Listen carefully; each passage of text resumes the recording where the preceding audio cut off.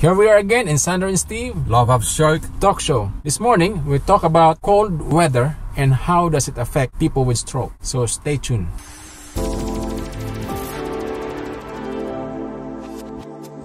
Okay, Steve, as people can probably see, we're wearing our winter stuff, winter stuff, you know, because it's getting cold now, you know, and the sun outside, you know, is very gloomy. Oh, yeah. It doesn't appear at all that there's a sun. 9 degrees today, Sandra. Yeah, 9 degrees. Temperature is cold and it's chilly, you know, and it can only get worse as weeks go by towards the winter.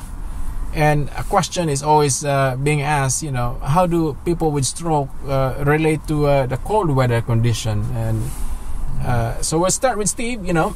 Tell us, Steve, how does this cold weather affect you? Whether you like it, what do you think? To be honest, Sandro, if I was rich, once it got cold, I'd fly off somewhere warm. The cold weather and me now do not mix. You know, even when the temperature drops a little tiny bit, I have to put the heating on. And when it gets like real winter, my arm, the stiffness in my shoulder especially, goes like that, goes real stiff. You know, I have to put like something to heat on it to ease it off. But when I go out for a walk, I find walking harder, like in the winter time. You know, so you find yourself more stiffer. Yeah, definitely. Yeah, and I say I dread one morning when I wake up and it's like snowing. I've never walked on the snow. I think, oh dear, or, you know. So the coldness in me definitely done the mix. Have you had any patients before? Yeah. A lot of my patients with spasticity, you know, on the affected side, actually have reported the same situation, Steve. They said that the spastic muscles are getting more spastic, you know. And they even reported that when they walk out in the cold, even if they wear a jacket and they're really wrapped up, they still feel that the affected side is cooler than the good side, you know. And that is what they mean is the whole affected side, you know, the affected leg, affected arm is cooler. And I think it has something to do with muscle activity, Steve, because you know, if there is less muscle activity there because it's affected side, then most likely the circulation is not as good in that area. And if the circulation is not that good, that means that area will be cooler, you know, because circulation brings about heat, you know. And muscle action, muscle contraction and relaxation actually helps with the circulation. And if that is not happening as much, you know, because it's, like I said, it's affected, then it will be cooler. So instead of me booking a flight to Dubai where it's warm for a while, what can I do to ease the the best way to do it, Steve, if you go out in the open, let's say you go outdoors, go for a walk, I would advise to wrap up really well, wear gloves, you know, layer up, you know. Now I can manage to get a glove on now if well, let me rephrase that. I don't wear gloves. I didn't wear gloves before. I know it's hard to wear a glove on the affected side. But I'll be able to put a glove on now. Right. But people out there might not be able to put a glove on, might they? Yeah, because to wear a pair of gloves, Steve, you need to be able to stretch your fingers. I can do that. Yeah, I can do that now. But for some people who have no voluntary control of finger extension, thumb extension like that, it's really hard to wear gloves, you know, even if with assistance. So the best way to do it is, I don't know, you've seen snowboarder's glove, you know, snowboarder. Is that half? Yeah, no, all the 4 fingers are actually wrapped together, and there's a thumb that separates, you know, the rest of the 4 fingers, and like that the glove is, instead of being individually. Could we show a little picture of that? Yeah, I'll show it now. Here, right here. Yeah. Okay. Now wear the glove instead, the snowboarder's glove. Oh, I'm interested in that myself. Yeah. The thing is, there's no dexterity there. If you wear it on your good side, you know, there's no dexterity there because the all 4 fingers are wrapped together. Are they expensive? Oh, not really. No, it's cheap, Steve. You know, it can be expensive, but you don't buy the expensive stuff. You buy the cheaper ones that you can afford. If the fingers are together, they're actually warmer because they help each other.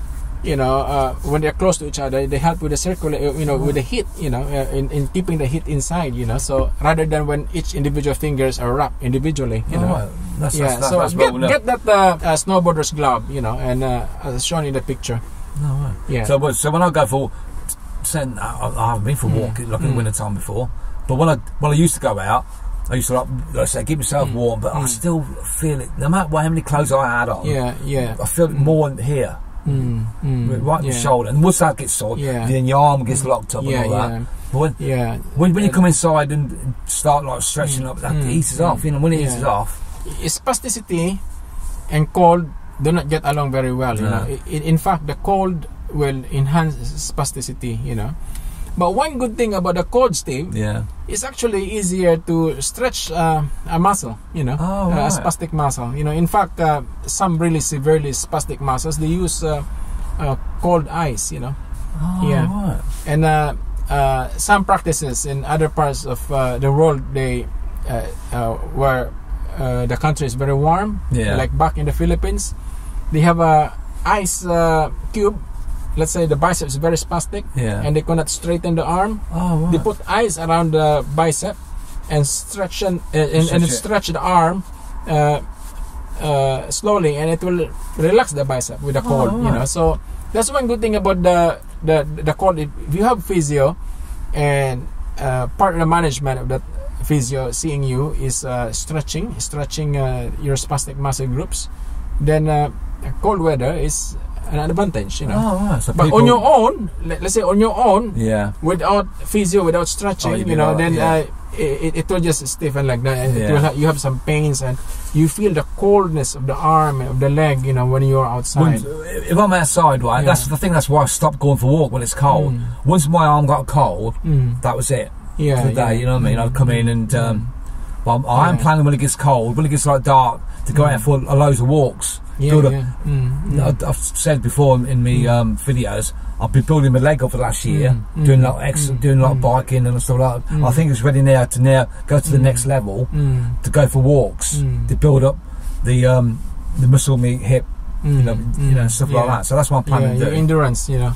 And you do a target distance walking where you gradually increase your distance. Just around the block, and then stuff like that. One good thing about the cold is most likely you can walk longer, because the heat actually makes you require more energy, you know, more calories, you know. But the cold actually, you know, conserves some of this energy a little bit, you know, so you can go for longer. Well, I think you can manage your stiffness in the cold when the weather comes, when it becomes a bit warmer. That would help it, wouldn't it? You know what I mean? As I say, so don't be put off by the cold. Although you feel cold on that affected side, don't be put off. You know, do something about it. Wrap up, wear the snowboarder's glove. And do stretch before you go. Do stretching. You know, before you go and after you go. You know. Well, I stretch. Put me affected arm down on my work surface. It goes flat. Then I just flatten your hand against the wall like that, or you can even stretch it yourself like that. You know, I've got a balloon as well. You know, tap the balloon up like that, and then I could put a glove on then. If your arm is like that, you know, try to straighten it like that, and straighten the fingers. You can hold it like that and really straighten the fingers and the thumb and the hand, you know. Like and then put your glove on. Put your glove on, you know. And hopefully you feel better, you know. And I think once you start going out for a walk, when it's warm, I think it will do you good. Do you more good than bad. So don't be put off by the cold. But that's what put me off, going out when it was cold. That's why I haven't done a lot of walking outside in the winter time. But we'll do when it gets. I like go out. I like the coldness of, you know, the evening, like 7, 8 o'clock when it gets dark. I like going out then. Okay, so we'll leave it like that for now, and hopefully we'll see you again next time. Bye. Bye.